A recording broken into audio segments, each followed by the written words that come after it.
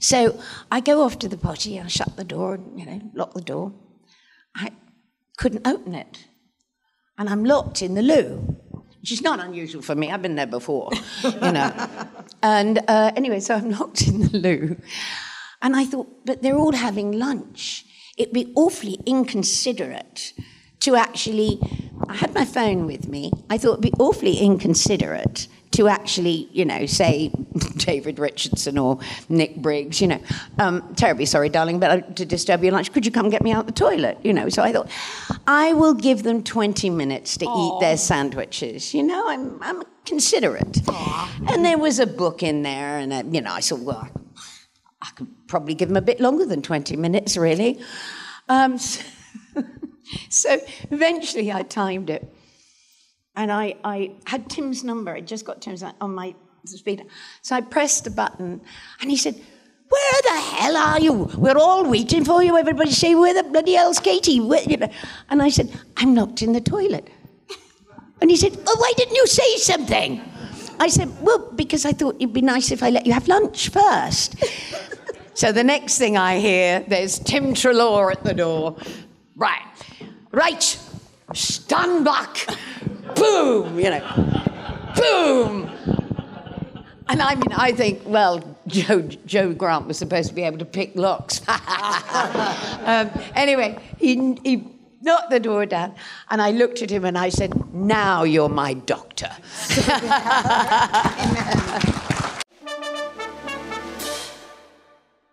I'm so very physical, and this thing... It's like having a leash on. I mean, I can hold this here, and it'll, you could project. I just want you to know I do have a very trained voice. A little applause would have been nice. Anyway.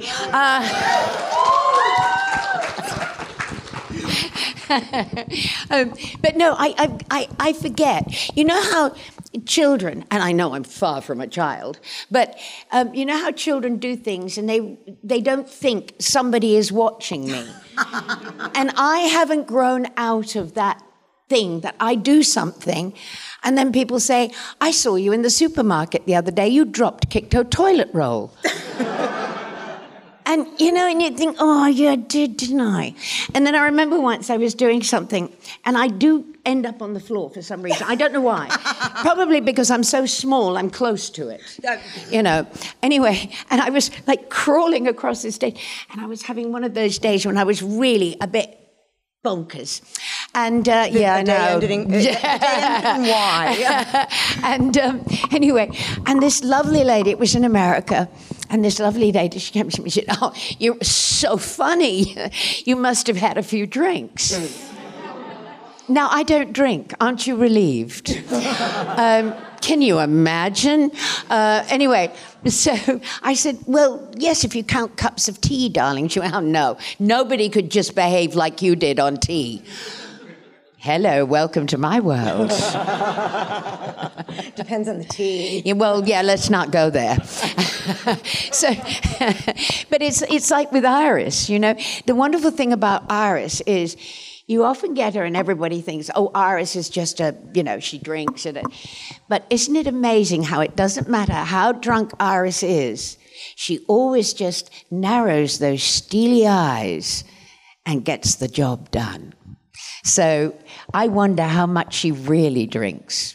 That's the thing. How much of it is... Or if she's so pickled it doesn't make any difference. How much of it is for show and how much of it is actual? Yes, carry on. I'm going to have a drink now. as a little sippy. Pardon us. Is anyone showing me? Do you need a straw? Do you need a tarp? I remember at one of these, some guy had a Tide pen, and it was a good thing. Yeah. It's like, oh, I remember you giving me those cannolis. Yeah. Oh, God, I love cannolis. I would sit there and use them like they were cigars. Well, the first thing I did was try and smoke it. Yeah. And so we called ourselves the Smoking Cannolis. Best girl band ever. But I don't know about you. Maybe I'm sharing too much. But when you have a cannoli, don't you have to lick the cream out the middle? I mean, who can eat the cannoli without actually Yeah. That's what she said. Yeah. So having smoked it, I then sucked the cream out. There are too many jokes, none of them clean at all. And every single one of them was in my head, and I was being very ladylike. I mean, come on. Yeah, it was so ladylike. Yep. Yeah, whatever. This is what they pay us for, hon. Oh, look, I'm just hooked. Oh, my gosh. Oh, there we go. I'll take the bag off, I think. Oh. You want to hold that? Okay. I better do that quickly. Right. Okay. Here we go. I was wondering, it's a lovely top, but I'm going, that's going to get caught on stuff. Oh, it does. I've been hooked to everybody that's got badges on today. Yes, hello. We nearly had to get married. I spent about 20 minutes on his epaulets, lovey.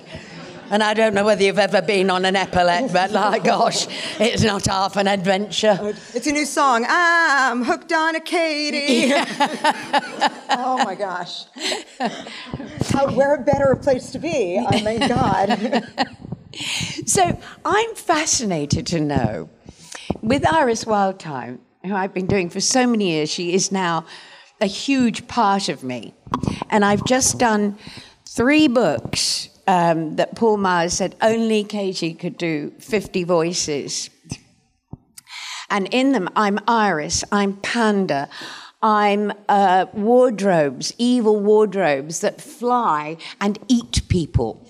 Now, I am there doing all the voices, and when you do it straight from the book. You're not like doing this voice, that voice, and the other voice. Yeah. My favorite, of course, was the depressed vending machine.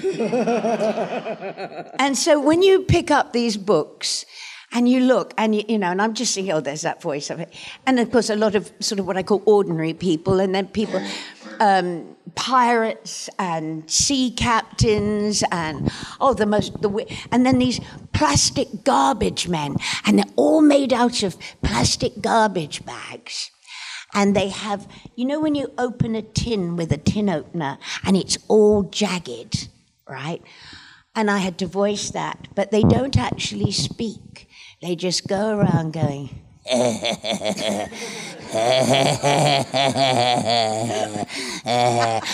I'm in the studio and I go, and then you're doing the flying wardrobes, and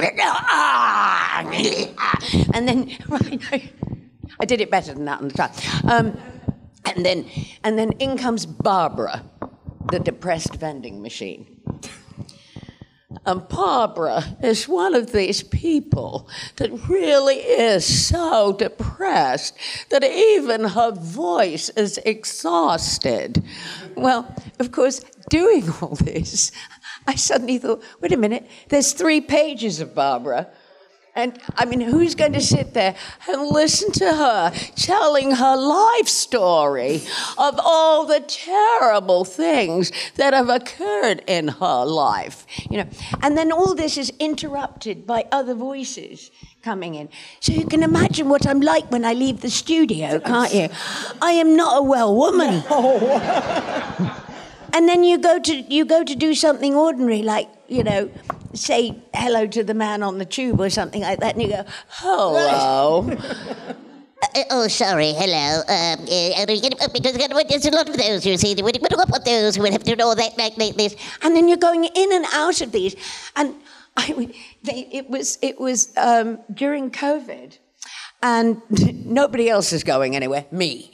And so they couldn't give me a director because, and they couldn't find a studio. So they put me in this studio, which turned out to be a music studio. And anyway, the guy who was doing the tech was French, didn't speak much English.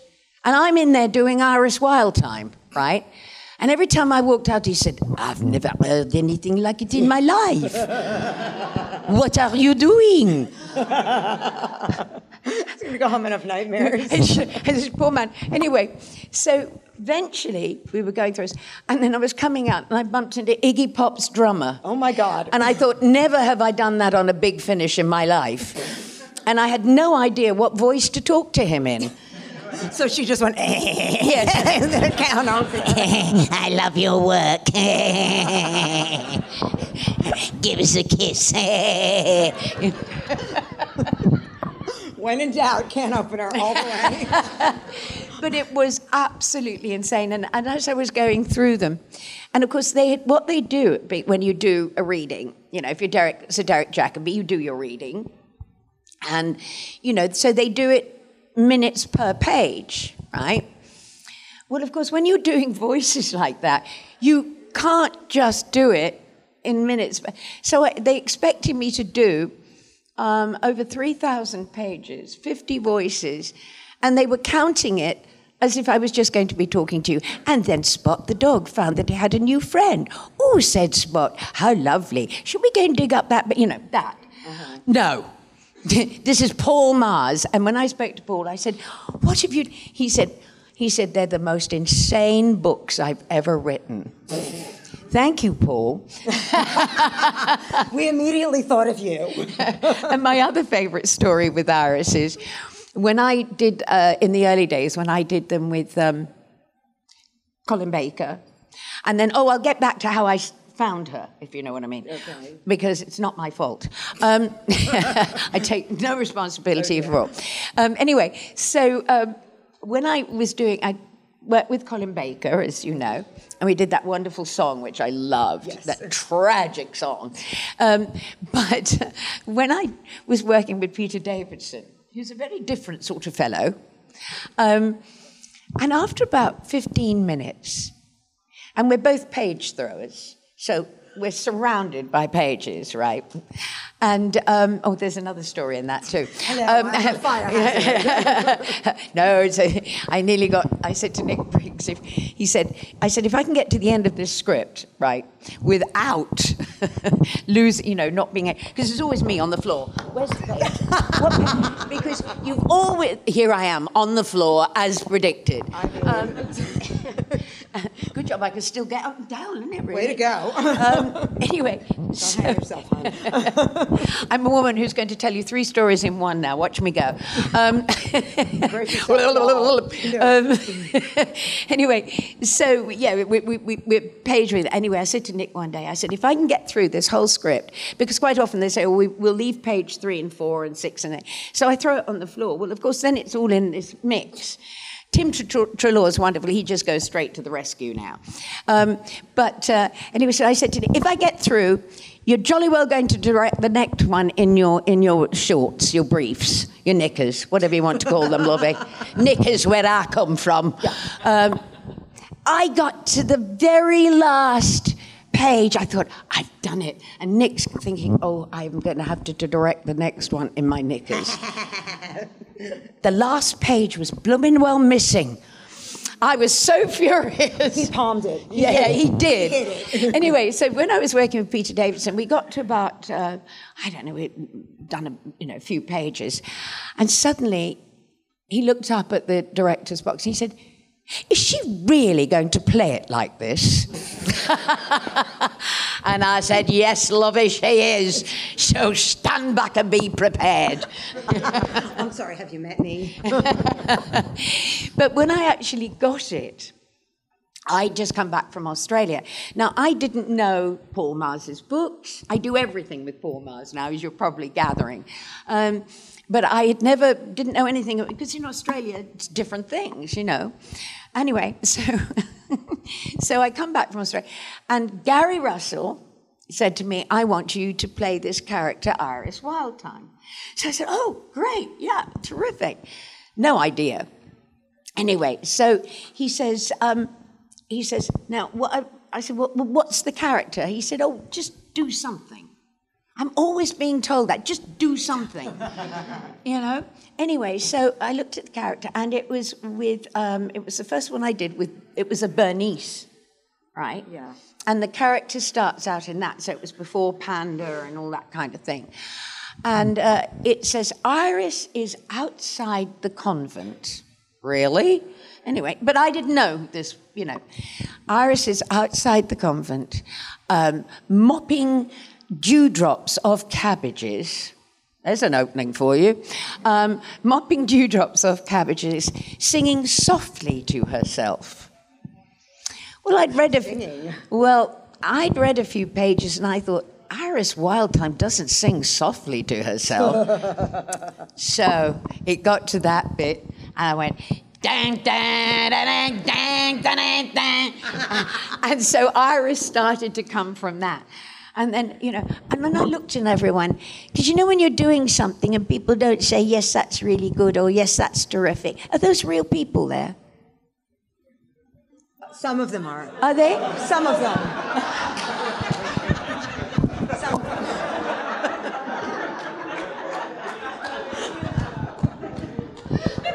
It's okay. That standee of Fraser that's in the lobby has been freaking me out since I got here. Every time I come around that corner, it's like, man, it's Fraser. And I fall for it every single. It's like when the first It's like when I first worked in a theatre, and I was very naive. And my first show, would you believe, was in the West End in a two-hander that ran for 3 years. That's a hell of a learning for somebody who's ever done television. Anyway, and they said, during the previews we paper the house. Well, of course, I'm thinking, what? Well, you'd start, putting up wallpaper? What was going on? Well, I'm on stage, And they said, no, we paper the house. And then I had a vision of them actually putting cut-out people in all the seats. So people say, well, we saw the show last night, full house, very quiet audience. Give you something to get used to. Yeah. Anyway, so it's Gary Russell's fault, the whole thing. Yeah. And of course, as you know, I've done lots of different irises with lots of different companions and things like that. And she's probably I love this character so much. I absolutely adore playing her, I really do. I even make her hats now.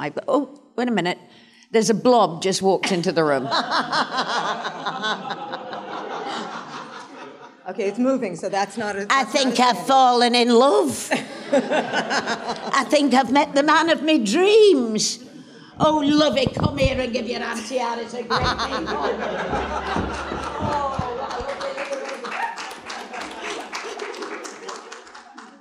Oh, hello, darling. One of my only not skirts. Well, it's lovely. Again, too many jokes, none of them clean. Oh, yes, quite. Well, don't forget, was the first person to meet Alpha Centauri. And I met Alpha Centauri before they decided to put a cloak on it. If you like it, then you better put a cloak on it. Mm-hmm. John Pertwee had to explain an awful lot to me, I can tell you.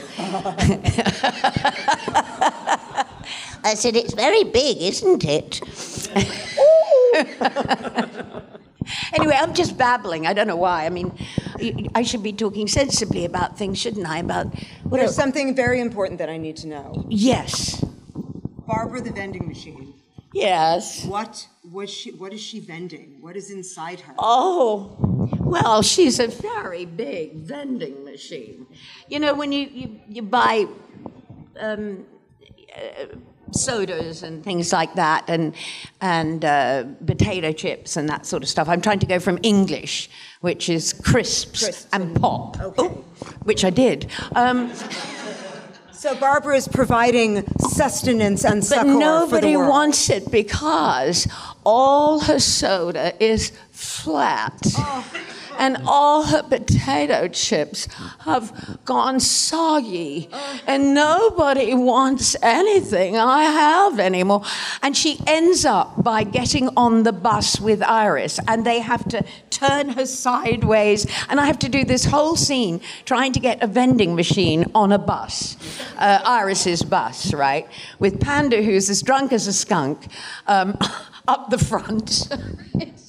It's so bonkers doing this, and I don't know why I got the part. Barbara speaks to me deep in my soul. I mean, really. She did to me. And do you know where I got her from? Because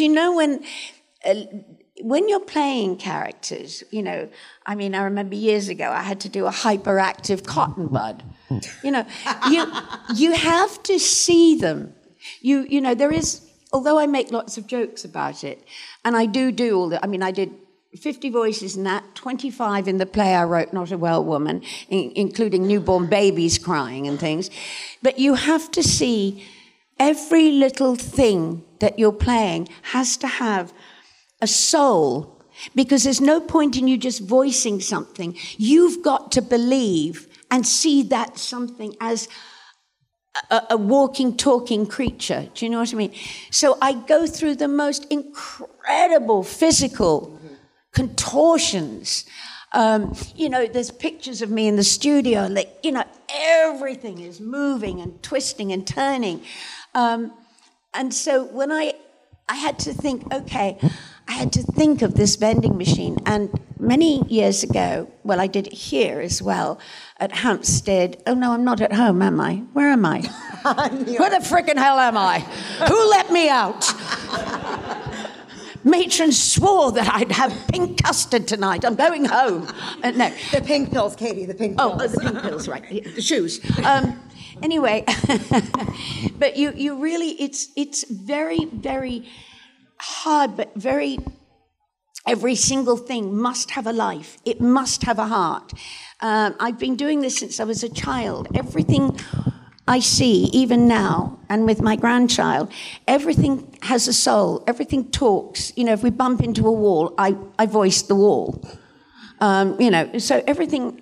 So when you're doing these characters, if you're listening to them, you need to be able to see them. So it's no good me just doing a voice. I have to be Barbara. Anyway, I did a one-woman show where I played 9 characters on stage. Can you hold that for me, darling? Can I drink and talk at the same time? I don't know. Do you think I can?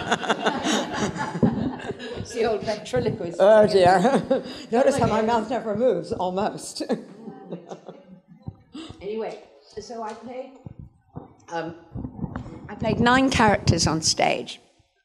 And, of course, you don't leave the stage and put on wigs or anything like that, You kind of just one move of the hand. And it was a true story about Betty Davis. And it's called Me and Jezebel, written by an incredible American woman called Elizabeth Fuller. And it was a true story that happened to her when Betty Davis, she was a huge fan of Betty Davis's, and she goes to this barbecue, and she meets Elizabeth Fuller. And anyway, so Elizabeth's like, oh, Betty Davis, Anyway, so, and the first thing she says, is the chicken all right, Miss Davis? She said, this chicken is so raw, it nearly pecked me. Anyway, so long story short, eventually, Betty rings about 2 days later. She says, darling, I wondered if I could come and stay with you for 1, maybe 2 days. By this time, Betty had had, the hip operation. So she's very like this, Anyway, so Richard, oh, Miss Davis, yes, of course, Well, she has this little tiny kid called Christopher who's like 4. And Betty Davis comes to the house for 1, maybe 2 days. Well, immediately, Elizabeth Fuller's husband just gets Betty. She's trouble. Oh, dear. And these are all true stories, because normally when you see things like this, you see, the arguments between her and Joan Crawford. This really happened. There's a wonderful scene in McDonald's when Christopher has a temper tantrum. And Betty calms him down by telling him how furious she was that an English person got the part of Scarlett O'Hara in Gone with the Wind. Can you imagine? And this kid's like this. Anyway, and then, the kid gets lost on the beach, and you get this announcement saying, there's a little boy who's looking for Mommy and Betty Davis, And then the raspberry patch, and I had to play Betty up that end of the stage, Elizabeth Fuller up that end of the stage, and a dog that was attacking them in between. Oh my God. I am up and down, and anyway, so I'd done this, and I remembered when I was doing this play, and I thought, it's this vending machine has to have this little touch of Betty Davis. Oh, yeah. And the little kitty, he got really naughty because he started to swear like Betty Davis. Anyway, so, that was a character that I took from a real person. But, that's why I love listening. I'm a terrible, I don't know whether you have the expression here, earwigger. You know, if I hear people talking, I can be sitting there with you and I can hear them. Mm-hmm. And the voices are going into my head. And, you know, as I say, playing so many creatures and things like that, I have to really colour them in for you. I mean, I don't know, do you feel that when you hear what we do? You know, it's like with the Scorchies. Yeah.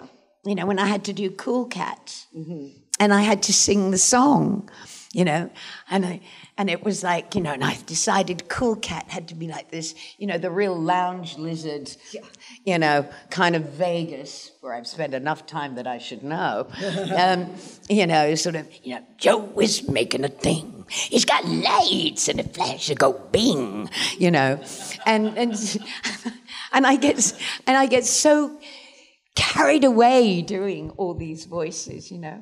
I remember my kids used to say to me, Mummy, who are you going to be when you come home today? Oh, my God. Trust me, my children are fine.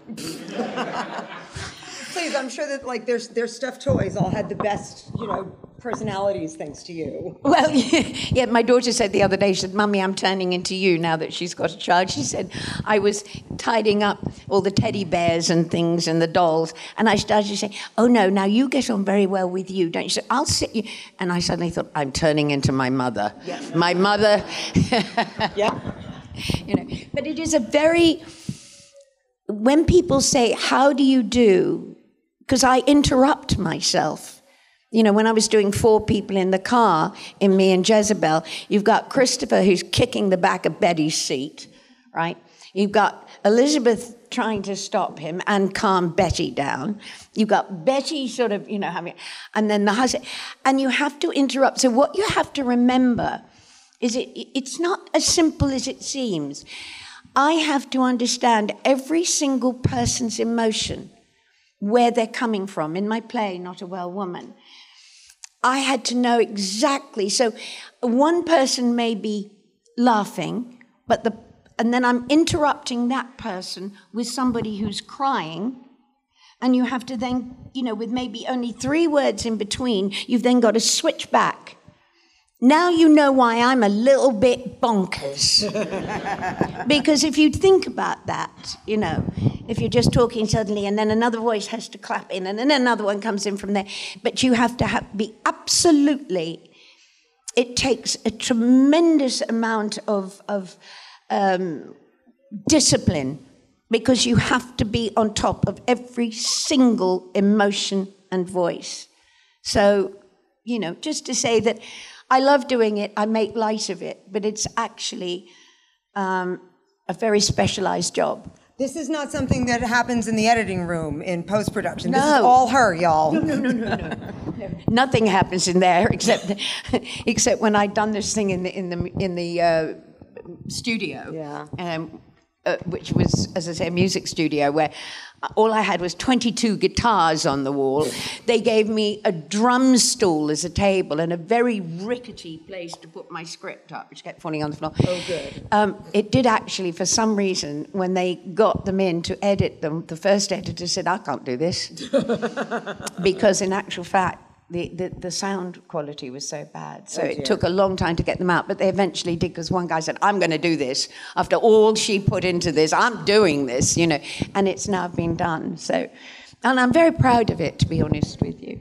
But yeah, you know, people say to me, because a lot of people, when they're doing voices for cartoon features, which I've done a huge amount of as well in Australia, that was a massive part of my life, when they often do this voice, then that voice, then in the editing, I'm just about to spill juice all over myself. In the editing suite, they then put it all together. But you see, Big Finish discovered that how cheap we get Katy. We don't need other actors. Yeah. You know. And then, of course, I played Joe Grant. Well, when I played Joe Grant, John Pertwee said I had a voice that sounded like a long-distance lorry driver, and that it was, so he wanted me, so I lightened it. Well, now I'm so old, I have to go up so many octaves, I need a ladder. Oh, dear.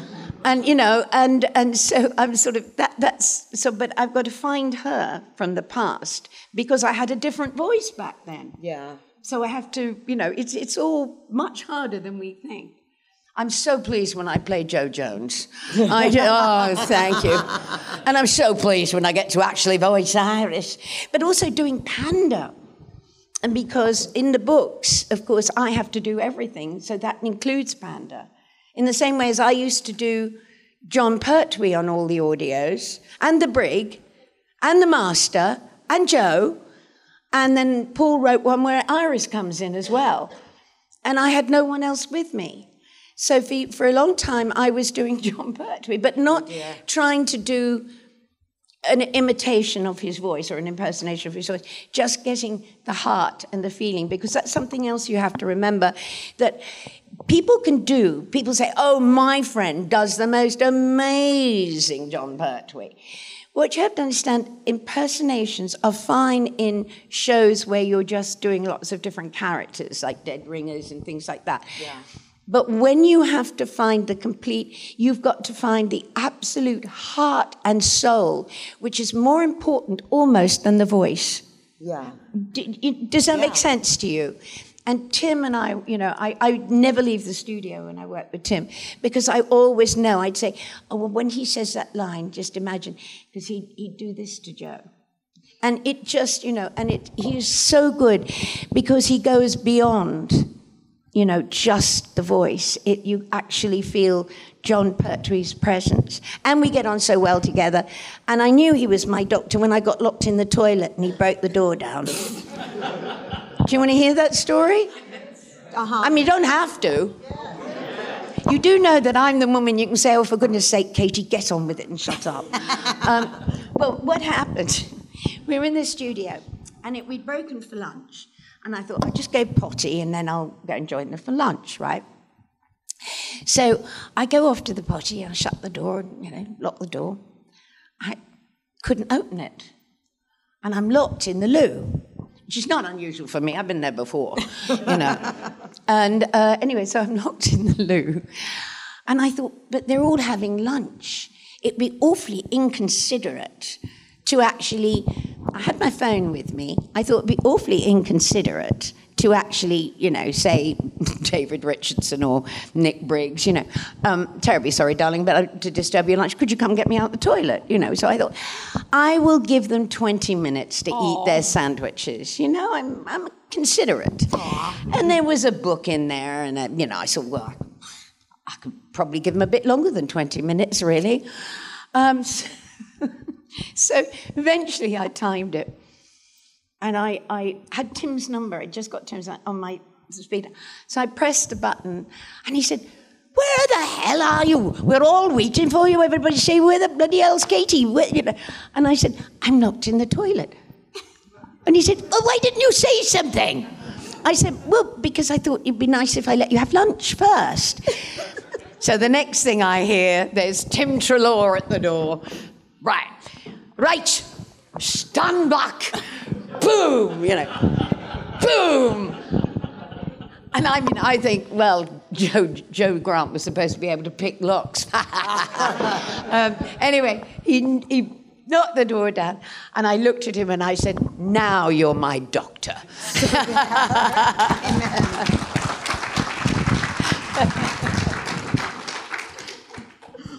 So, question? Do you have any questions? Who's got a question? We could sit here and do this forever. I saw you first. Stand up. Okay, it's a thing now. You're making them drop stuff. It's contagious. You know what? It keeps you fit. This is a safe space. Everybody can feel safe dropping things. I mean, I put a picture of myself outside the door today, and I've got this on the floor. I'm trying to hold the door with my bottom. And, you know, they're springy, those hotel doors. Anyway. Yes, darling. I was wondering, like, what kind of relationship do you have with John Pertwee? Like, was it, like, a father relationship, like a friend relationship? Like, what kind of relationship do you guys have? You're talking on screen or off screen? Off screen. Okay. Well, off screen we instantly bonded. I mean, there was just something, You know, when you meet people and you just know. Yeah, you're one. But on screen, I think the wonderful thing was, you know, in modern times, a lot of younger people say, oh, but he used to be quite, you know, sort of irascible with her at times.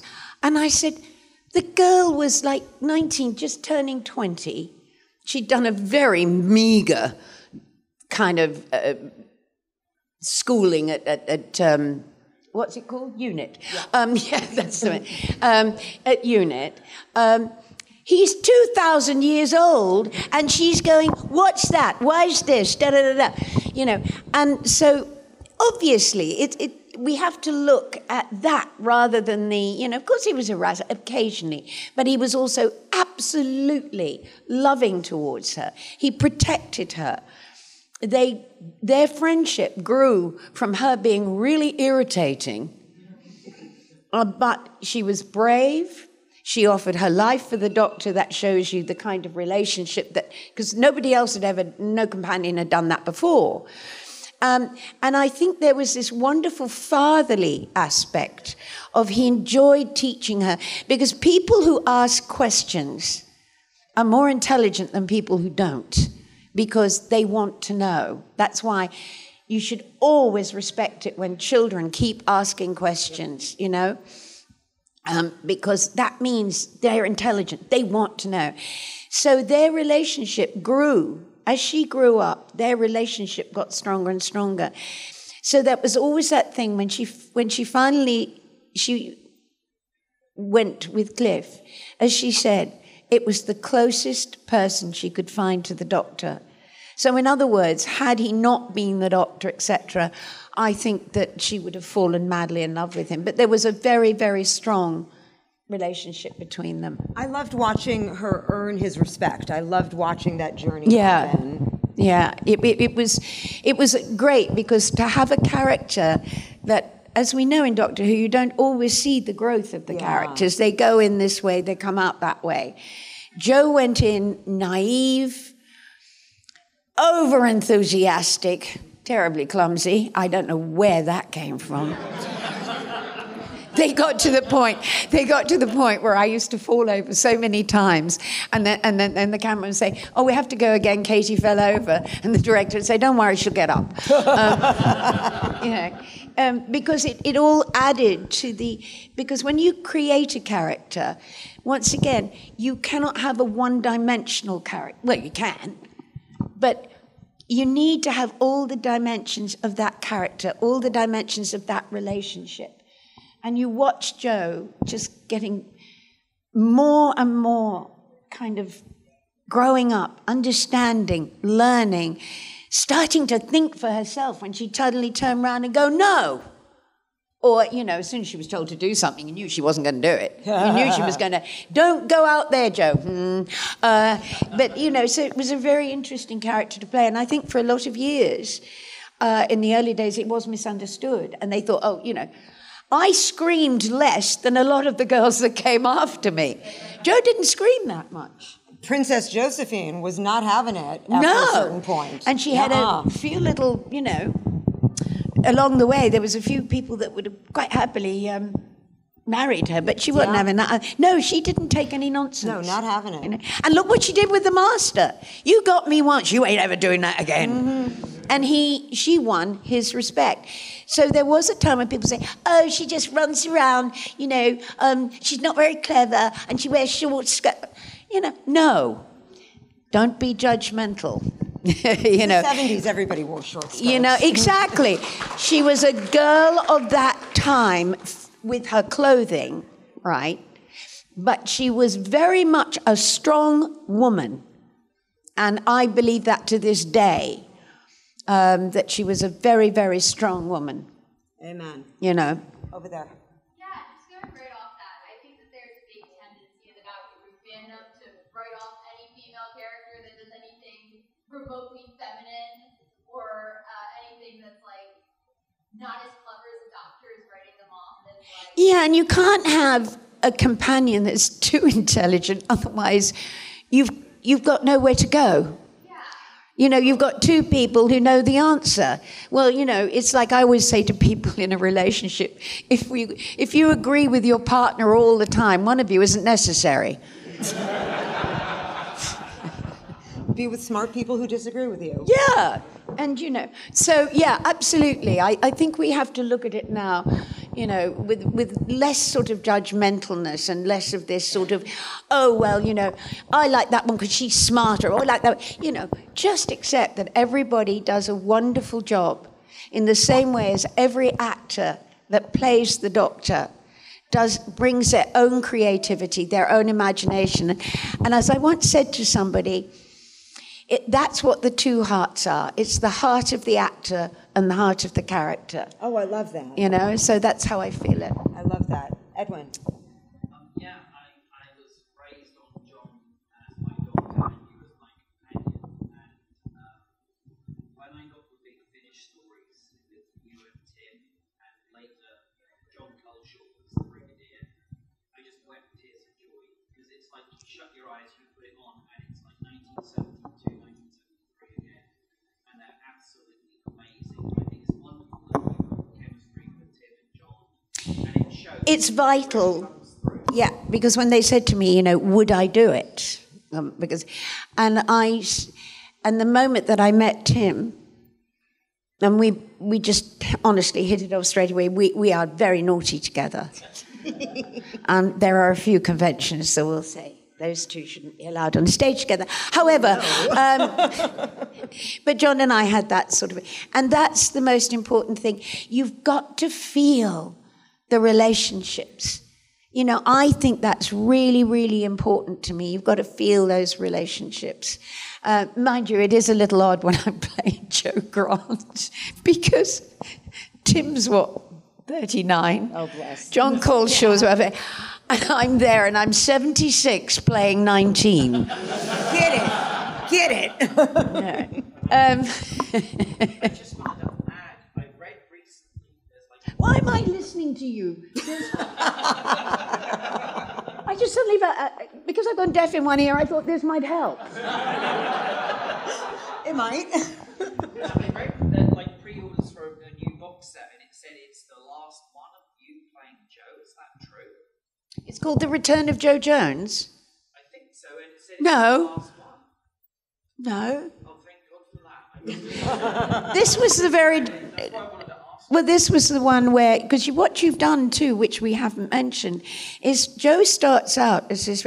If you look, there isn't any other character that has aged right the way through to 50 years with all these children, great-grandchildren, and then has the loss of her husband to deal with. No, it's not the last one. You were saying Joe Grant or Joe Jones? I'm not sure. I just read it, and it said the last one to feature Katy as, and I can't remember if Joe Jones or Joe Grant, but I got worried that, like, you would stop. Well, I don't know. Where did you read it? I think it was like it came up a pre-order on their website or something, and I got worried you weren't doing No, it's called The Return of Joe, if that's the one. And Joe Grant, no, I know I'm doing another one. But maybe it is the last one. Maybe I don't know. Start writing letters. No, Don't we tell can't me. have that. We can't have that at all. Over there, yeah. What was it like in that incredible scene in Power of the Doctor, getting together with all the other companions? Was there a sense of camaraderie? Did you start sharing your stories with each other? How did that go? Oh, darling, we've been together as friends and everything. I mean, there was nothing new to us because we all do conventions together. And, you know, I have very close friendships with an awful lot of them way outside of Doctor Who.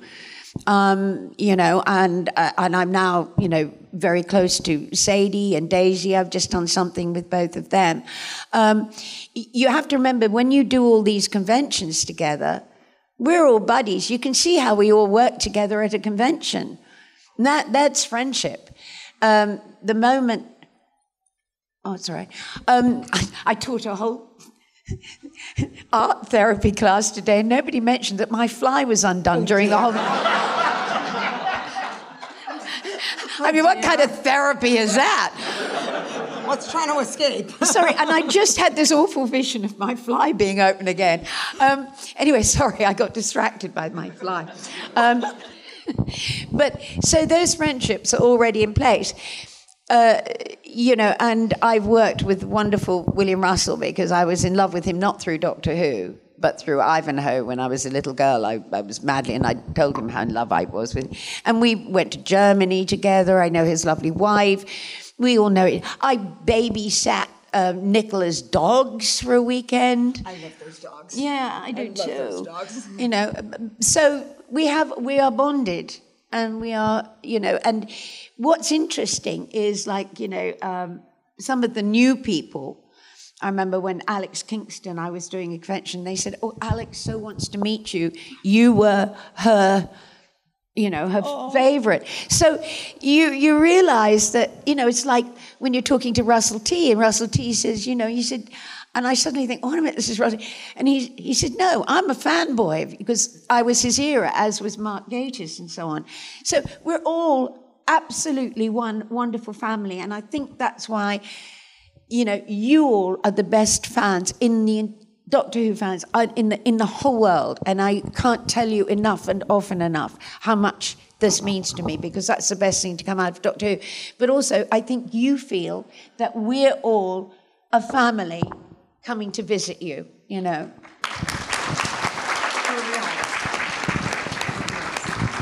have time for one more, so it's going to be you. Yeah.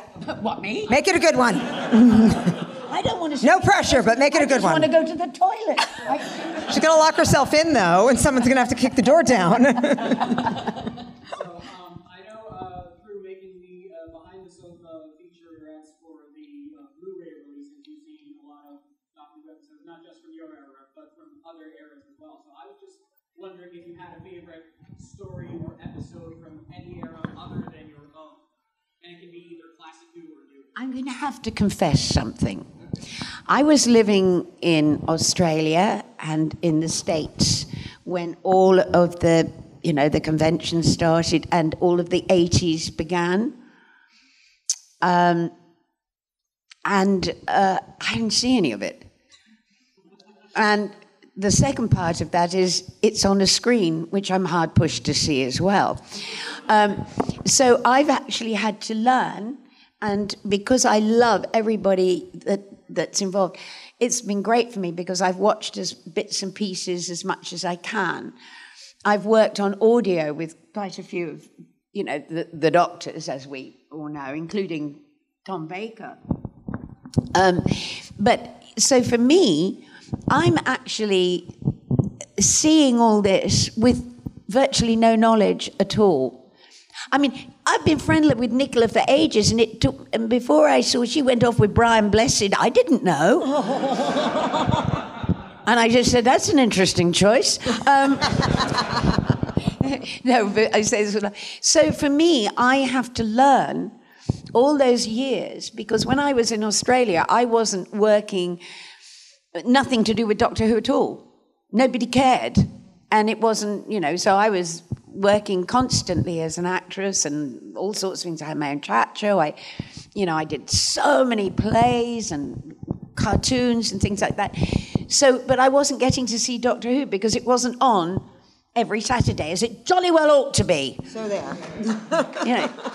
It's like, do you know something that really gets up my nose, apart from this, is the fact that everybody, I've just got attached myself to myself. I was going to say, chain links and this top.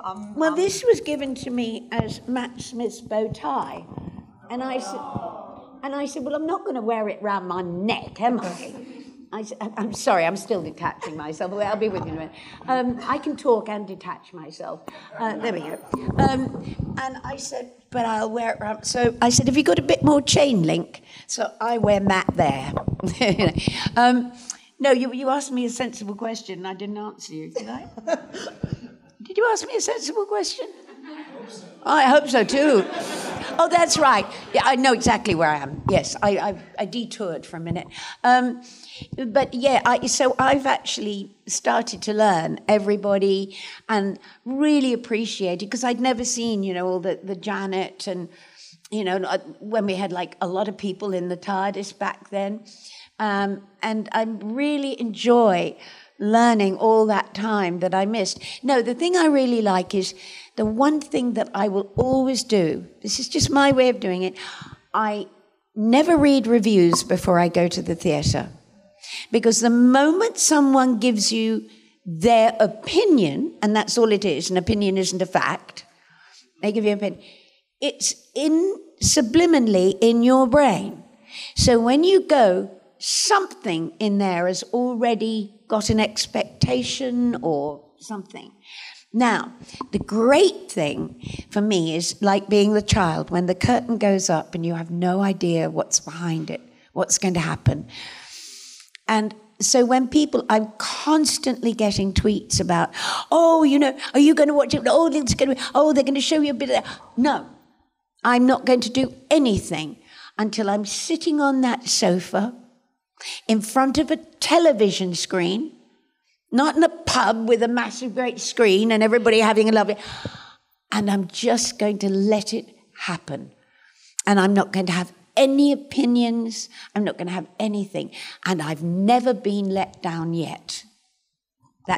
I love that. Guys, go by Katy's table, give her love, get a photo op, do the things, have an amazing con, give love to Katy freaking Manning. How much do we love this woman? This is Erica Harlicker Stone, and you're watching Fandom Spotlight. Yay! Make sure to like and subscribe. Do it right now. It's free. You don't have to pay anything. I don't know why you aren't doing it. Seriously, I'm gonna keep saying it until you do it. Ugh. Okay, thank you. Yay! Remember to have fun and follow your fandom. Bye!